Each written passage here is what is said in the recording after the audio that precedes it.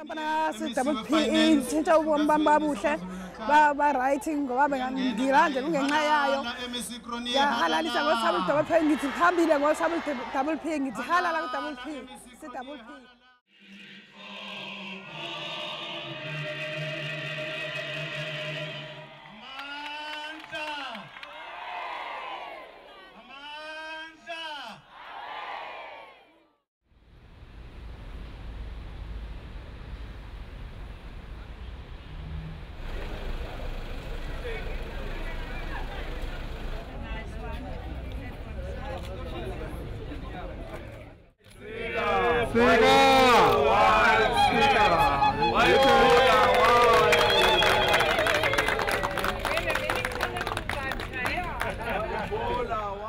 Well, we are here to join the province and the community works program participants in their celebration of a program they regard, and we agree with them, as having been successful.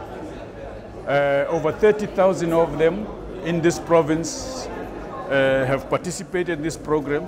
We are expecting 750 of participants next February to graduate from an FET colleges. We are celebrating the impact they have had in the kind of work they've been doing, cleaning up neighborhoods, the city itself internally here, but also working within orphanages, teaching adults to read and write, and generally fencing gardens and doing the kind of things that enables others to live better. And this is a great success as far as we are concerned.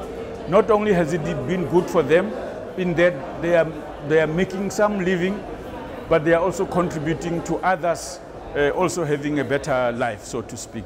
And the program, we intend to grow it naturally, and we hope that it will continue to have this impact it is having here elsewhere.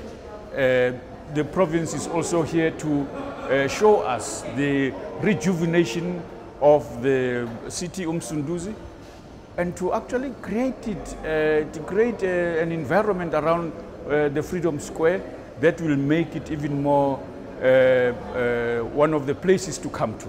As a capital of the province, it is showing significant signs of development, and some of the things we have seen prove that significant work is being done, and we are happy that in fact around this work that's taking place, our community works program participants are a critical part of all of this place. The city itself is clean as you walk around it.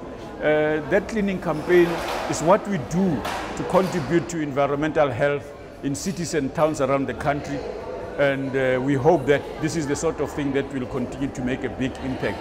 The over 30,000 people who are going through this program is evidence that we are on to something correct. Others worldwide are suggesting that the diversity of the nature of the program is one of its best values. And we think that people, as they have said to us, are finding it one of the most useful experiences they have. Although this is not a full-time employment per se, but the training and skills development they receive is making many of the people employable outside of the immediate public works programs and other programs of these community works programs. In a sense, we are contributing to the readiness of participants to join in the real economy in the near future. And as we speak, others are already moving into the real economy with the skills they are acquiring in the program.